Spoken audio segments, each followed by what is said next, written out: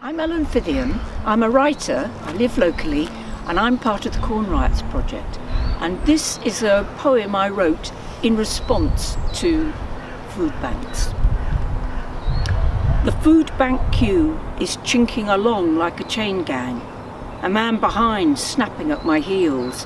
I turn with fire in my throat, his face a clenched fist.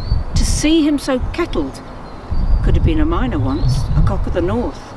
My sympathy's as worn as my old coat. Time squashes me down. I can't breathe. I'm thin as a placard hand-painted with please. I want to kill the TV, rip the mask off the bastards, throw them in the river, eat the lot of them, mince them up, bloody and red as poppies, feed them to the kids, and we chatter like blackbirds flocking over worms. I elbow out of the queue, my arms in the air, drowning, reaching for something. It erupts out of my mouth, sharp and violent as tear gas. No! No! No! The queue turns to sea, slow as a metal statue tipping over, shimmering hot as the haze of a bonfire, as our faces become slogans, mouths open to megaphone, chanting the beat of our anger, a drum. So if you're interested in writing, here's a very simple structure that you could use. It's called an acrostic, where the title of the poem becomes the first letter of each line of the poem. So for example, corn, C-O-R-N, a 4-line poem. And here's one that I wrote. Core of our diet, a loaf of bread.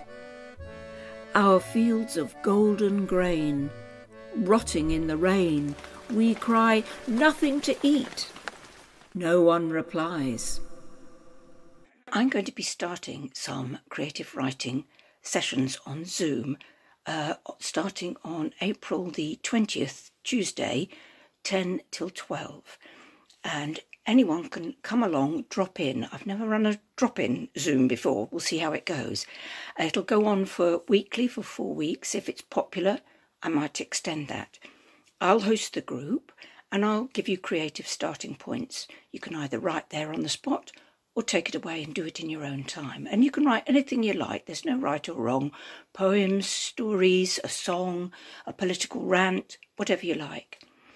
Then we can share it, or if you feel you'd like to set it to an animation, then you could join Ken Patterson's classes or do a picture for it. Then Tessa Green will also be doing workshops online.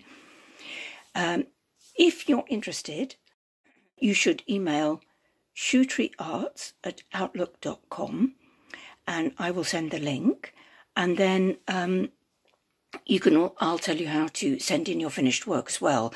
But one thing, do remember that our final event will be a family audience. So, hope to see you there. Thanks.